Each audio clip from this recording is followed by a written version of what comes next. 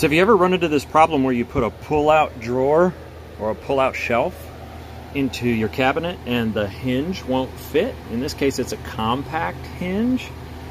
You're gonna have to drill a new hole.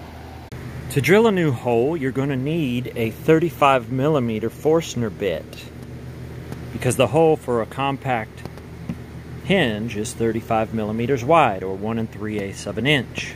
The center of that hole is usually 20mm, or just between 3/4 of an inch and 13/16 of an inch. You get the picture. The safest and most accurate way to drill that hole is with a drill press.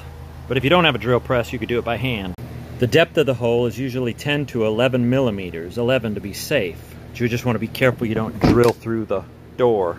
To fill the hole, go to your home center and get a 1 3/8 inch wide dowel rod.